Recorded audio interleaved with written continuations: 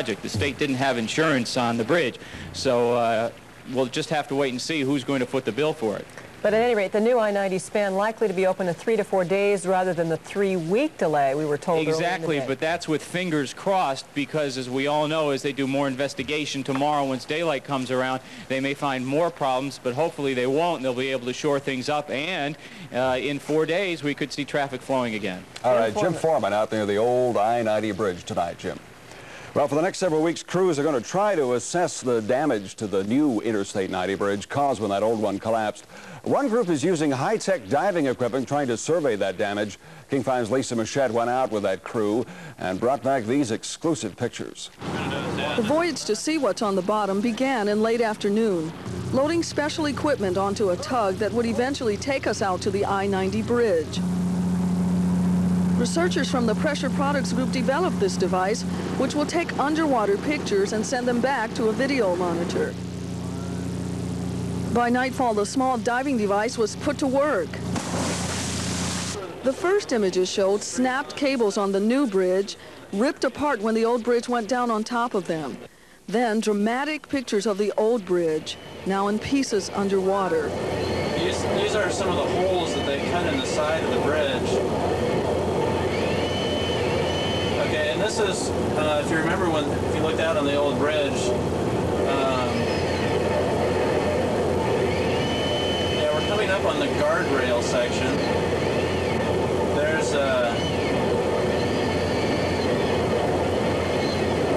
sort of just more broken reinforcing bars here. The picture is coming from a camera which is on a remote-controlled vehicle that goes underwater. It has 4 thrusters on it. It's used to maneuver around underwater. Meanwhile, on the surface, another section of the old bridge crumbles and sinks into the water, and with it more clues as to what happened to the lake's first floating bridge and what it will mean for the future. On Lake Washington, Lisa Machette, King 5 News. That remote diving camera will help transportation officials act fast to protect that new I-90 bridge from structural damage. Gene. Well, Mike, so far tonight, the problems on I-90 have not caused terrible commuter tangles for people returning home from their holiday weekend. The barriers are up and drivers are finding another way home, but it is Sunday night. Lori Matsukawa reports on the nightmare that could come tomorrow morning. The best thing to do is to avoid using the floating bridge. Here are routes you can use around Lake Washington. On the north end, go along Bothell Way and then use Ballinger Way or 145th to get to I-5. On the south end, take I-405 around Renton, which hooks up to I-5. The carpool lanes on 405 are open to vehicles with 2 or more occupants. Of course, if you have to go across 520, here are some other tips. You can call Metro and go by bus. The Metro number is 447-4800. Number 2, you can carpool. Get on the phone now and talk to your neighbors or fellow workers. Number 3, talk to your employer about staggering hours. If enough businesses stagger their work hours, there won't be that big jam between 6:30 and 8:30. Metro Transit Director Paul Tolliver says they'll be putting 20 more buses per hour on East Side routes. But the best advice is to be patient and leave the house an hour early. Lori Matsukawa, King 5 News. Metro will have to ask 25 to 40 employees to work on their days off in order to handle the commute. King 5 will help by beginning our exclusive Metro traffic reports at 5 in the morning throughout the morning. Well, the old bridge survived 50 years of storms and heavy traffic. Now, why did it suddenly break apart and sink this morning? The state transportation engineers don't know the answer yet, but some facts are clear tonight. Contractors working on the north side of the old bridge had cut hatches to gain access to the floating pontoons inside, and they attached plywood buffers to keep the water out. When the inspectors checked this morning, though, they found one of the pontoons nearly underwater. Now, the weight of that water pulled the pontoons down and tore away a huge section of the bridge. The pontoons began filling and sinking until 6 of them hit bottom. More may follow. The original I-90 bridge opened in the summer of 1940. It became part of the longest-running transportation fight in the country.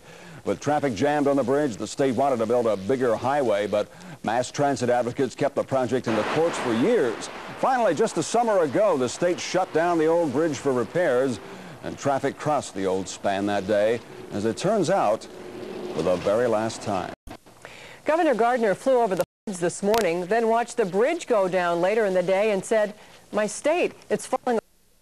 Well, he joins us live from Olympia tonight to talk about the monstrous commute problem we will all face now, the loss of the I-90 bridge. Governor, good evening. Hi, Gene. Can you assure that the bridge will be repaired? No, I can't assure anything of that kind. I just have to hope that Washingtonians can react to a crisis as they have in the past, and this thing will work itself out in terms of people getting to work, to school, and what have you. Well, Governor, what about federal money in a case like this? I think San Francisco found out when the Nimitz freeway collapsed there just wasn't much federal money around to help. Well, what do you think's going to happen? Well, it depends on the circumstances. None of us know the answer to that now, but it is part of the federal highway system, and as such would qualify for $90-10, but we have to determine the cause. Was it storm-related or not? And those are all factors that have to be worked out. One quick thing, my major concern right now is aid for the thousands of people in the state from Whatcom County all the way to the southern border who are disenfranchised from their homes, lost their automobiles, and so we're going to work very hard to make sure that they get some assistance. Governor, you have a lot of work on your hands. I know the state budget is uppermost in your mind, and you just added a lot of big figures to that budget, so we wish you and all the people you represent in Western Washington tonight a lot of good luck. Thanks for joining us. Thank you very much. So the bottom line,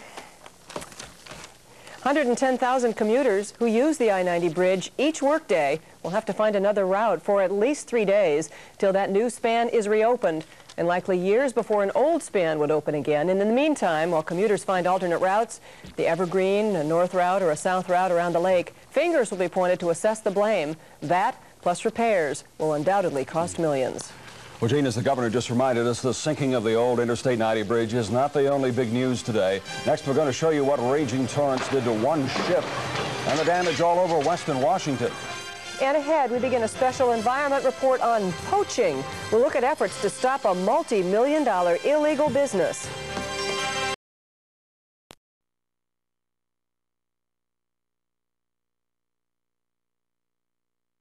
More than the Achiever. It is important to remember that all cars follow the manufacturer's recommended maintenance schedule.